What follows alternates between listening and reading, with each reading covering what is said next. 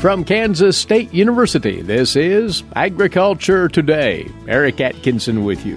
Coming up today, K-State's Gregg Hanzlicek will go over the health management aspect of a preconditioning program for fall-weaned beef calves. He'll talk about the essential vaccination and parasite control measures to follow there. Then, excerpts from this week's Cattle Chat podcast from the Beef Cattle Institute at K-State, where Brad White, Bob Larson, and Bob Weber will cover information presented at the recent K-State Ranching Summit, and they'll talk about calf ration management as part of a preconditioning program. Later, K-State's Charlie Lee takes a look at a new study of pocket gopher control products, which may show the way to better management of these damaging rodents. All that and more right here on Agriculture Today. What is radon? Home exposure to radon gas is the leading cause of lung cancer death in the United States for non-smokers. In Kansas, 1 in 4 homes will test at or above the EPA action level. The Surgeon General recommends all homes be tested and fixed if necessary. Visit kansasradonprogram.org for more information. Test, fix, save a life. This message brought to you by the Kansas Radon Program, the Kansas Association of Broadcasters, and this station.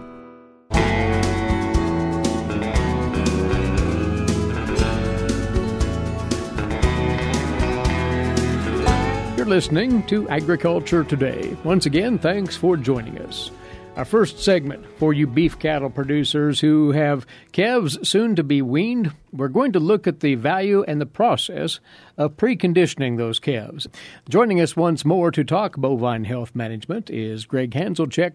He's the director of the Production Animal Field Investigations Unit with the Veterinary Diagnostic Laboratory here at K-State. This is the time, Gregg, to get into preconditioning and what it brings to the table for the producer. But defining it, well, that tends to flex a little bit, you say. It really does. We've thrown the word preconditioning out there for 50, 60 years, but there really isn't a definition of it in the beef industry. I mean, there's some people that think that means you vaccinate the calves before weaning, and then on the day of weaning, you load them on the truck and they go to the sale barn.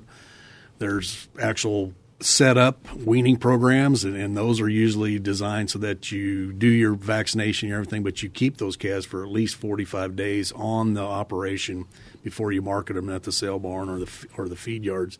Those are the two, when you hear preconditioning, people think of. The one that's sometimes battered around that we're pretty sure isn't preconditioning is when you vaccinate the calves as they're loaded on the truck to go to the sale barn. That's not really preconditioning. I don't know what the word is, but that would not be preconditioning. It lacks for planning, is what you're saying. Exactly. And again, one can customize that preconditioning program to meet their herd goals. That's exactly right. And one of the common programs is you vaccinate 2 to 4 weeks before weaning, then you vaccinate on the day of weaning. There's some that say, well, let's vaccinate at weaning, and then let's wait 2 to 4 weeks and rebooster it 2 to 4 weeks after that. So there's a lot of different options that producers can use, and if they use their veterinarian's advice, there's probably a program that works for them. But you say it all revolves around 2 principles: maximizing the immunity to disease issues and minimizing the stress on those calves. That's exactly right. That's what preconditioning does. We use the vaccinations to boost the immunity. We want to make sure these calves are dewormed. The internal parasites are killed because those internal parasites have a negative effect on immunity. Those are the kind of things we want to boost immunity. Good diet, those kind of things will maximize immunity. Reducing stress is pretty difficult because there are so many stresses that these calves are going through. But there are some things that one can do to at least chip away at that stress. But let's stay on the disease side for the moment as part of this health management approach. What diseases in a preconditioning program typically should the cow-calf producer go after? Well, the big one is respiratory disease. So we're talking about bovine respiratory disease. That is the number one post-weaning disease that we deal with in the cattle industry. So that's number one. That'd be your respiratory viruses, your IBRs, your BVD, and BRSV. And then there's another one. It's a whole group of organisms, the Clostridiums. We talk about blackleg, and it's in that class. There's a whole bunch of diseases that this organism causes, and that's the 7-way that we typically use. That's the other actual disease that we're going to try to manage through vaccination. So no matter what preconditioning program one's employing, those two potential conditions should be addressed across the board. Absolutely. There isn't any vaccination program or anything that anybody in the whole United States can use, but concentrating on those two classes, the respiratory and the Clostridiums, it's for everybody. As far as administering those, Gregg, is there a timeline one should follow? There really isn't. Our ultimate goal is to have the booster vaccine in the animal 2 to 4 weeks prior to when we expect them to actually be exposed to those organisms. So that's why a lot of times we do want those calves to be vaccinated 2 to 4 weeks prior to weaning, and then the day of weaning, because it's in that first couple weeks after weaning when these calves are at the highest risk for respiratory disease. We speak of the vaccine protocols frequently, but that parasite control is equally important here, you say. It is. Those calves they've been out in pasture, and the worms are passed through the cows, get in the grass, the calves consume the grass, and they become infected with internal parasites. And we know that those worms have a huge negative impact on their immunity. So it's important that when we do wean them, that we also use a product that does really good to reduce the number of internal parasites those calves have. And the dewormer of choice, Purons, injectables, does it matter? It does matter. It matters a lot because we're seeing so much resistance in particularly one class, but certain classes of dewormers, we're starting to see worm resistance. So it is important that the producer work with their veterinarian to decide, do I need an oral, do I need a Puron, what product do I need before they just start deworming their calves. Right. But pay special attention and allow for the needs of those calves in particular separate from the cow herd when it comes to parasite control. Exactly. And there's a way, we call it the fecal egg count reduction test, that if producers want to know whether their product is working, there's a simple laboratory test they can do to determine how effective that product actually is. Now, they go hand in hand, disease and parasite control and minimizing stress, but there are other things in the management sense that producers can do to lessen that stress, and that could be any number of things, including the method of weaning, of course. Exactly. I mean, when we talk about stresses, there isn't really a good definition of that either, but a stress is anything that is going to reduce the immune level of that calf, and just the process of weaning, taking the calf away from the mother that have been together for 5, 6, 7 months is a huge stressor. So people do the fence line weaning. Some will put the devices in the nose so that the calves can't nurse. Those things really help reduce the separation part of the weaning. It minimizes that. You say, adding to that, being careful about when you process those calves, which is another source of stress, and maybe timing that out so that the stress doesn't build intensely all at once. Yeah, and the two huge stressors for these calves are dehorning and castration. So it is really highly recommended that those two procedures, if needed to be done on the calves, be done as early in life as possible. The earlier in life as possible, the less stress, the less repercussions you're going to have from those types of operations. So you don't want weaning and dehorning, castration all to happen on the same day. Those are operations, if they practice that, which are successful ones out there, they're at a much, much higher risk of having health issues if they're adding those things together at the same time.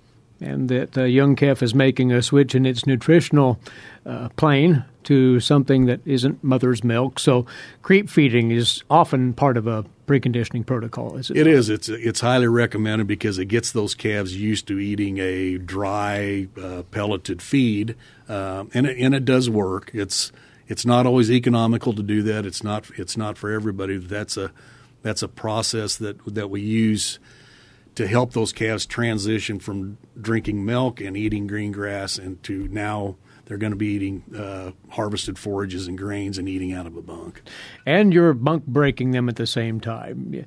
There's an idea out there that you say producers might want to consider, a mentor animal to help those calves acclimate. Yeah, it's kind of interesting. There's research out there, and some shows positive benefits, some show no benefits. But basically, the idea is that in the pen of weaned calves, you put an older animal and let that animal actually teach those calves where's the bunk, and a lot of it is where's the water. Mm-hmm. There is some pretty good research that shows that does help calves transition during the weaning period to have that mentor out there in that pen. What, Gregg, does research tell us about the benefits of preconditioning? In other words, what is that producer gaining from carrying out this program? For it does require a little extra investment and labor. Exactly. It's probably not for everybody because it takes facilities, it takes labor, and then if producers are keeping their calves 45 days after weaning, they're at a higher risk of disease because they have the calves longer. But research is pretty clear that a true preconditioning program does reduce bovine respiratory disease, does help with feed efficiency and average daily gain in calves that actually go through those programs. Now, the question of whether there is an economic premium attached to preconditioning calves, well, that is also something that varies as you go around the countryside. That's exactly right. There's some really good video auction data that shows that producers that do truly precondition, the 45-day vac and those kind of things, do get a premium. There's other people that have looked at it, and especially in the normal way we sell calves through a sale barn, that wonder if the preconditioning calves are actually getting a premium, or actually the calves that are at high-risk calves that are going through the sale barn are just getting discounted, and so you get that price spread. So I don't know. It's a point of debate. Yeah, it is. The idea of preconditioning makes sense. We're doing everything we can to minimize stress and boost immunity, but again, it's not for everybody. I mean, I wish it was, but it really isn't. Well, at the very minimum, a producer should have a dialogue with their local herd veterinarian, assembling a program that works for the herd. Absolutely. I would highly recommend that the producers use their veterinarian to pick the vaccine, pick the dewormers, and the timing. Sit down with the veterinarian and say, this is our program. When would be the best time that we could actually get these products in these animals to maximize our effectiveness of spending this money on these calves? And for those spring-born calves, the time is here to contemplate the merits of a preconditioning program and to start carrying that program out, if that's the choice. And Gregg, we always appreciate the comments and the input. Thank you. Thank you. Gregg Hanzlicek, over from the Veterinary Diagnostic Laboratory at K-State. And we'll be back with more. This is Agriculture Today.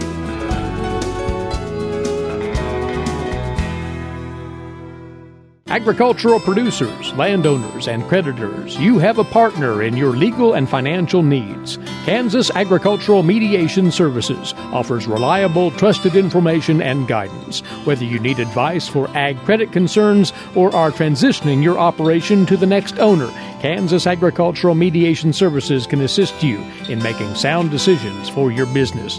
To learn more, call 800-321-3276 or visit us online.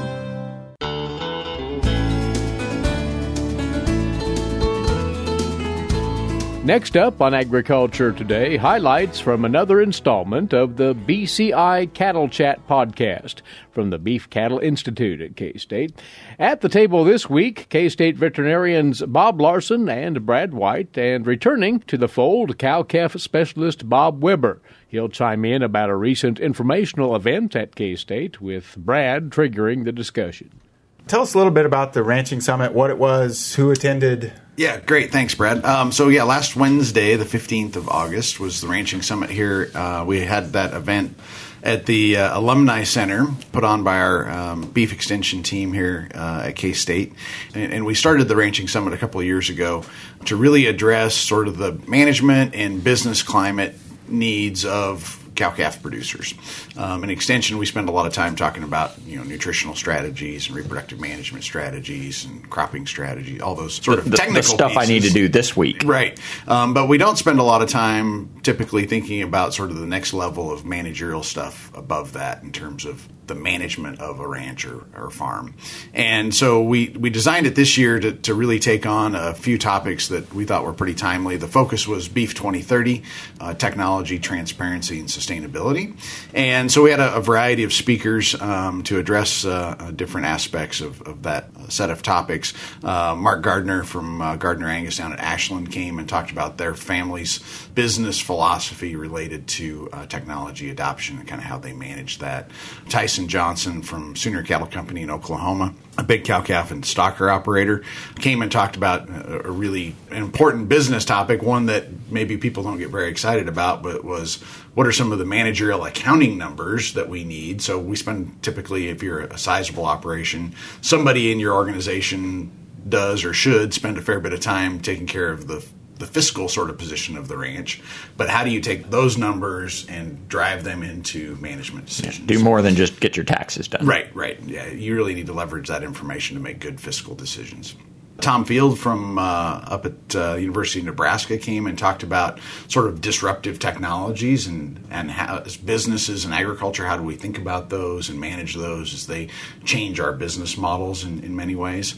Can you give some examples? Some of the examples that he pointed out were things like a little bit of discussion about blockchain. We've talked about blockchain, but as a way of moving information and money around and adding to a transparency layer in our business. A lot about various digital technologies. So, we've seen a proliferation of precision ag applied in cropping systems, but not much in livestock. And I think we're right on the cusp of a bunch of those technologies getting pushed into particularly cow-calf and feedlot production. Some other speakers, we had three that had K-State connections. Megan Rolfe from Animal Science is a genetics genomics person, talked about genome editing technologies and how that might be incorporated into a whole host of technologies on the genetics and reproductive management front. One of the amazing things is, we can turn 2 or 3 generations of seed stock animals without ever producing a calf, which kind of makes your head spin a little bit. But that technology is available today. Maybe not cost effective, but we can sure, at least in the experimental realm, do that. So what do you mean by that? Explain that a little bit more. So basically taking germplasm or embryos and semen, doing in vitro fertilization, developing a cell line from that fertilization, genotype that cell line to figure out amongst the cell lines I just produced which one's the best. So I don't have to have a bunch of calves born and test them. I can just look at all the embryos that I created and evaluate them. And basically integrating that process with somatic cell nuclear transfer to shortcut the production of calves. So you can do 2 or 3 generations of production without ever producing a calf, and then once you get to where you want to do, you do a somatic cell nuclear transfer, produce a whole set of clones. Interesting thing, and calve them out, and you can do all that in a 12-month time window. Interesting thing is you actually mentioned several new technologies that are from different time areas. You've got artificial insemination and embryo transfer, which are not new anymore. They're not old, but not new, right? Exactly. Yeah. And then you add to that the cell transfer, which is a decade or so old, and then you've got some of the genomic work, which is even newer than that, kind of stacked on each other. So, and the bit that she added in was in that process you can genome edit. So you can take it in the process of building the cell line to somatic cell nuclear transfer. You can edit the genomes in that process to fix a genetic defect or insert a new gene. All kinds of interesting applications there. Luis Mendonca, a dairy extension specialist in our group, has built a benchmarking and collaborative network of dairies across Kansas, Nebraska, Colorado, Oklahoma. Again, kind of a big data. A big data application, really, and using that to better understand sort of the interaction between climate, temperature, and reproduction in dairy cows, and how to manage that and get better at that over time. So a really interesting application there. And then Ray Azevedo, former faculty member in agronomy and precision ags, now gone to work for a technology company, principally development of technology to attach to drones for agronomic data collection. That was an interesting talk to me, just because of how fast some of that drone technology has evolved. He showed a drone from 2 years ago versus one today, and the increased capabilities in just a couple of years. Phenomenal, yeah. Again, it's had a lot of crop applications, but they're starting to find some cattle applications as well. Yeah, and really that progression in drones, one of the things that really stuck out to me in Ray's talk was the movement from sort of the octocopter rotary wing drones with limited flight time to some fixed-wing aircraft. Yeah, they look like little airplanes. They look like little airplanes. And you can send them out on a mission that's a much longer duration, heavier payload, so more sensor data to capture to do specific tasks. So they're starting to be able to find and count cattle cows, which is crazy, over the hill, which I think would be great on a lot of days. One speaker we left off the list, the capstone one really, was John Butler from Beef Management Group here in Manhattan. Talked about what his vision was for the industry moving forward, and many of you already know John's deeply involved in the U.S. Roundtable for Sustainable Beef, and so he talked a lot about sort of transparency, traceability issues in our business, and really understanding, how do we connect with consumers and pulling all of those pieces together. And so he did a great job too.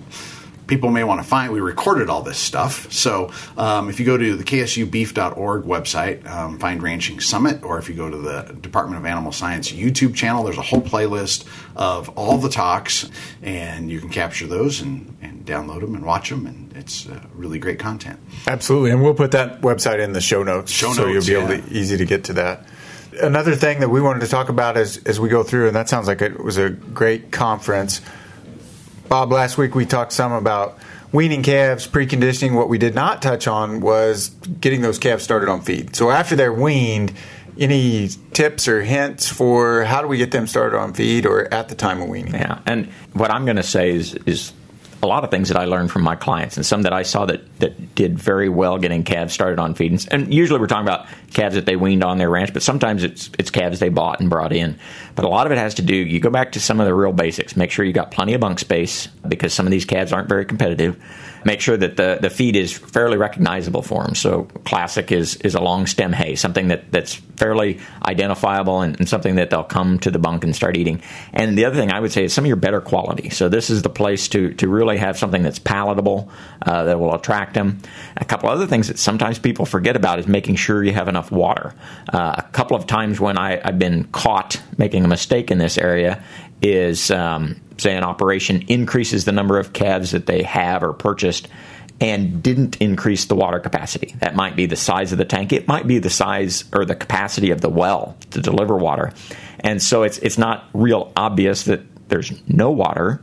It's just not enough water to get the kind of performance and health that we want. So I'd really start with the basics. Plenty of bunk space, good, clean, dry ground for them to be on, and make sure you've got plenty of water. And then on the feed side, palatable, nutrient-dense, good quality. Those are the starting places for me. And we're working them up till they're eating a couple % of their body weight, or what's your target there? Yeah, you start usually at less than that. You're talking probably % or less. But I want to get them up to 2% of their body weight pretty soon. And again, that's going to take a palatable ration that they're really attracted to. Which is combined, that 2% is combined hay and any other feed that you might be feeding. And then you work them up, and you can keep track of what you're delivering.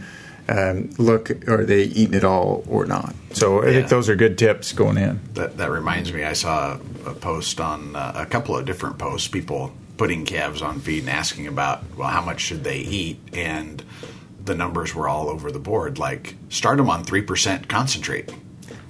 Wow. Wow. Don't do that, folks. 2% on a dry matter basis for particularly 4 or 5 weight calves. If you get them to eat 2%, you're doing pretty well, particularly if it's a lot of brome hay or long stem 2% total consumption, not concentrate. Not concentrate.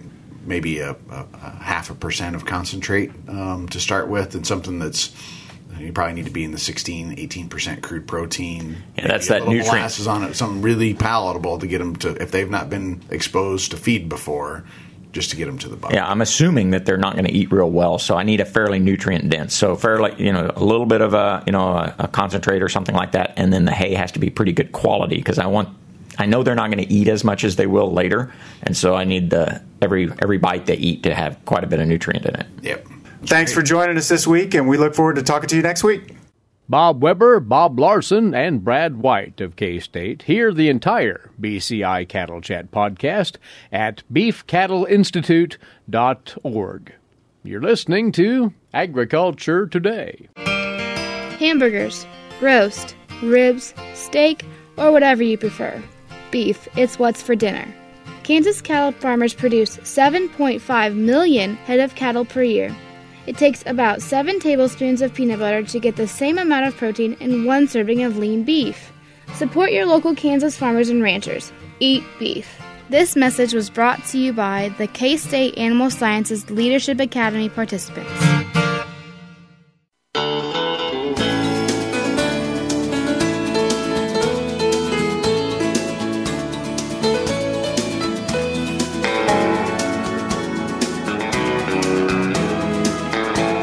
Agriculture Today continues now here on the K-State Radio Network. Eric Atkinson with you to today's agricultural news headlines, now courtesy in part of DTN.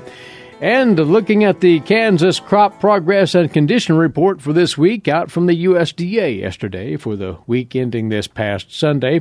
Our topsoil moisture supplies in the state now 6% surplus, 77% adequate, 17% short to very short, and subsoil moisture supplies at 2% surplus, 74% adequate now, and 24% still short to very short.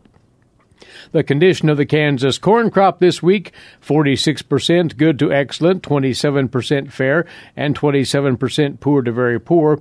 Corn in the dough stage at 92%, that's near the average, and in the dent, 71% ahead of the 54% average.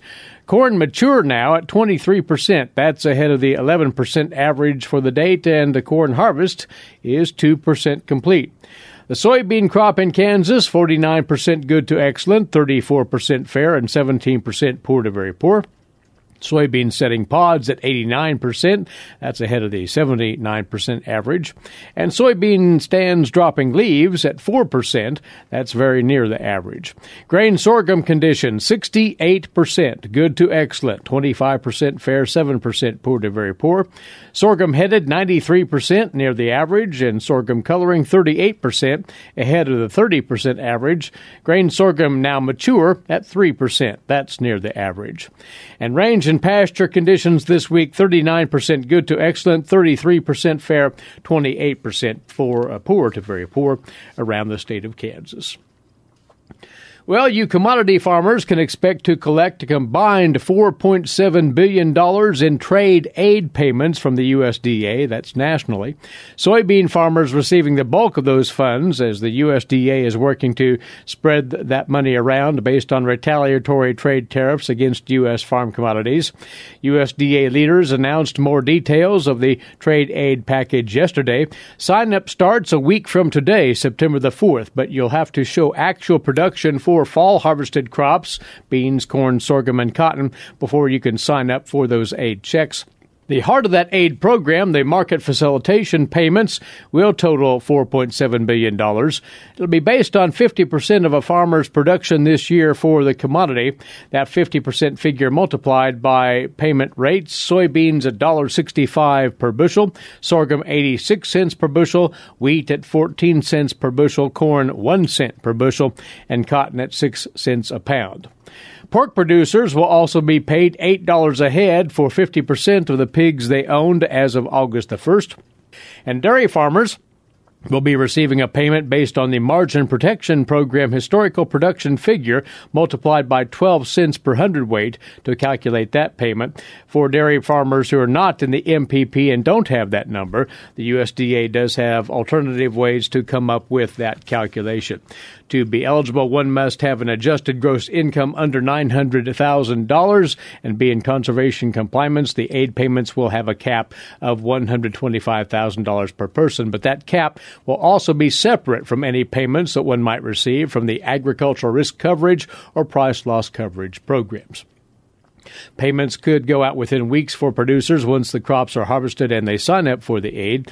On tomorrow's broadcast, we'll welcome in the State Director of the Farm Service Agency here in Kansas, David Shim, for more particulars on this assistance. You're listening to Agriculture Today, and now the weekly feature for you dairy producers from the Animal Sciences and Industry Department here at K-State. Milk Lines with K-State Dairy Specialist Mike Brook. Mike? Today I'd like to visit with our Kansas dairy farmers concerning some things to consider as we finish the silage chopping season. As we begin packing bunker silos and drive-over piles, there's some things that we need to keep in mind one of those really important things is the amount of soil that we might mix in with the plant material as we do this process. Some reasons why we are becoming more concerned about this is the fact that in our dairy herds, oftentimes we have a situation where we see animals that develop a bacterial infection in their digestive system. This results in some blood in the stools and in severe cases actually can result in the death of the animal.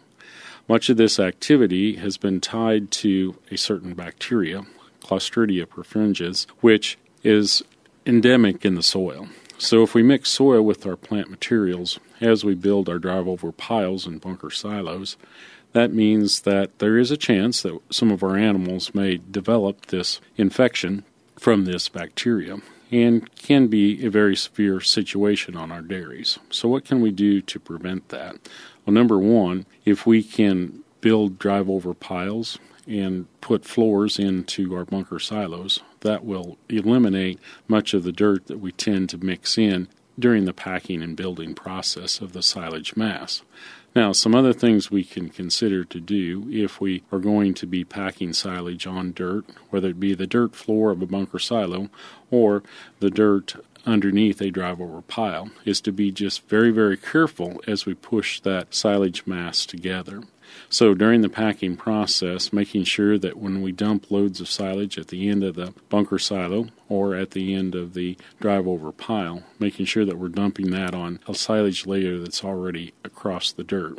And then being careful that we do not dig into the dirt as we push up the face of the silo. That will help reduce the amount of dirt that we mix in this process. Now, we also need to think about this in terms of corn silage as well as haylage, because you can get the same sort of situation in haylage.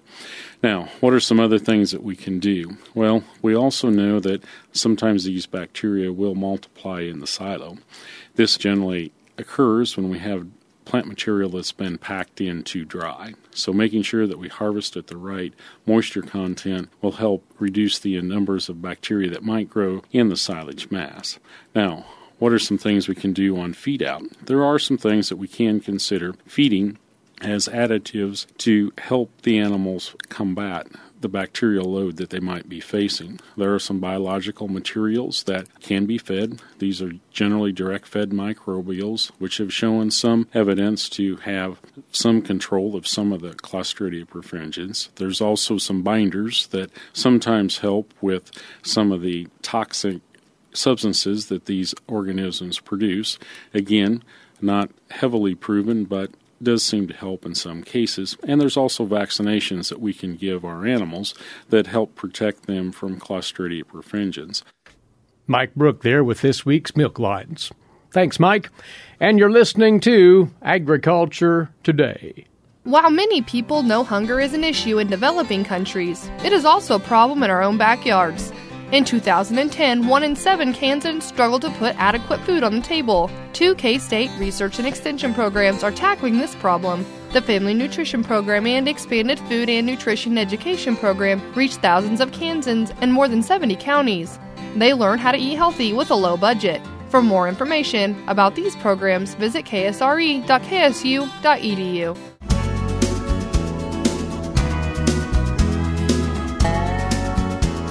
Next up on Agriculture Today, K-State Research and Extension Wildlife Specialist Charlie Lee stops by for his weekly visit on wildlife management. Charlie, we've had the chance in the past to talk about pocket gophers and the headaches they cause. We're going to have an update here on pocket gopher control, but their presence can be more than just a nuisance.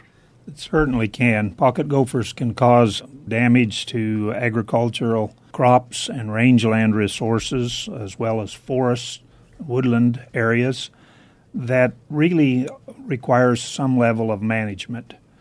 Most of the damage that I hear about is when pocket gophers are in a perennial crop like alfalfa or perhaps clover. Most of the time it's in commercial production alfalfa fields. And the damage there is from thinning the stands of alfalfa as pocket gophers eat the roots, But most of the damage occurs for the pocket gopher's habit of building a mound where they're getting rid of excess dirt from their tunnel. That mound then causes the hay operator to raise the mower so you're not be able to cut as low as they would like to, so it can result in up to 10% of the yield of hay off of that particular field when they have to raise it higher to avoid plugging the sickle or damaging the mower or swather. So people that are raising alfalfa certainly have a definite problem with pocket gophers. There's also a few people that are still doing flood irrigation, and those that are irrigating out of canals. Pocket gophers then are damaging those by tunneling through areas and cause a breach and water leaks in those situations. For those people that are using drip irrigation, it's not a lot of them. Again, pocket gophers are very damaging to that as they will chew through the tape or those tubes that are underground. Background, if you would, on our means of control. There have been, for instance, a number of products out there for pocket gopher management, have there not? Now, the primary control options for pocket gopher include trapping or baiting with rodenticides. Burrow fumigation for pocket gophers is allowed with certain products, including aluminum and magnesium phosphide, but fumigation with CO2 or carbon dioxide is not allowed in Kansas. So both trapping and baiting with rodenticides can be highly effective at reducing pocket gopher damage, but it's not really consistent, particularly with the rodenticides. Trapping is not looked at very often in large landscapes, including large alfalfa fields, because it's very time-consuming and it seems to be more costly when we look at labor costs compared to baiting. So baiting is the approach that most growers, pest control professionals utilize to control pocket gophers. And the preferred bait, if you will, the toxicant products that seem to work, what do we know? Well, there are 3 baits that are used to control pocket gophers: strychnine, zinc phosphide, and the first-generation anticoagulants, which would include things like chlorofascinone and difascinone. Those products are still out there and available. Strychnine is an acute toxicant that's been widely used to control pocket gophers. It's a preferred bait in some areas because of the acute toxicity. It has a more palatable flavor than zinc phosphide, and strychnine in many trials comes out a little more efficacious than zinc phosphide. But in some areas, pocket gophers seem to have developed a resistance to strychnine baits, and people that are interested in controlling pocket gophers are looking for alternatives to strychnine, since it's also becoming more difficult to import to the U.S. The supply is limited. There seems to be some resistance to strychnine, so producers are looking for other options. So what I'd like to report on today would be a research report that looked at alternative rodenticide baits that would replace strychnine for controlling pocket gophers. You say this analysis was conducted in the state of California, and not only did it look at these particular products individually, but it looked at combinations of products? Yeah, I think that's one of the unique things about this particular report is that it looked at combination of rodenticides. Most rodenticide products, the toxicants themselves, are single-dose active ingredients. But this particular project looked at some cage trials of pocket gophers. They're actually a different species of pocket gopher than we have here in Kansas, but I think the effect of the rodenticides would be very similar regardless of the species of pocket gopher we're discussing. So I think these results could be applicable here to Kansas. They used some of the acute rodenticides that are out there. Then they use combination rodenticides. In those combinations would be including the first-generation anticoagulant rodenticides. The results were somewhat surprising to me in that the combinations provided the best control. That was the best overall, and it averaged more than 90% efficacy. Typically, when I do a trial looking at the use of rodenticides for pocket gophers, if I get anything over that 70 to 80% range, I think it's an excellent result. But most of the time, it's not any better than that, and seldom are we getting that 90% plus control rate. And with the cost of labor, most people want the most efficacious product that they can get. So I think this idea of looking at some of these baits in combination certainly has merit, but there's still a lot of research yet to do. Remember, this was a cage study.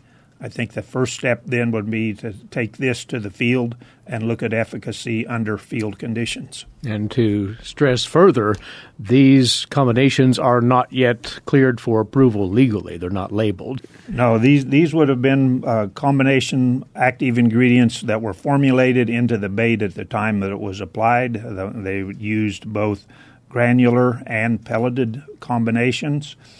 But I think there's lots of things to look at in the development of a new rodenticide, but it shows, and at least early on, that these combination of rodenticides might be the wave of the future. Very well. We will watch for progress in that area of improved alternatives for controlling pocket gophers, which do remain a prominent rodent problem in Kansas and elsewhere. Charlie, thanks. Charlie Lee, wildlife specialist, K-State Research and Extension. That's our Tuesday edition. Thanks for being along with us. Once again, Eric Atkinson here. This has been Agriculture Today over the K-State Radio Network.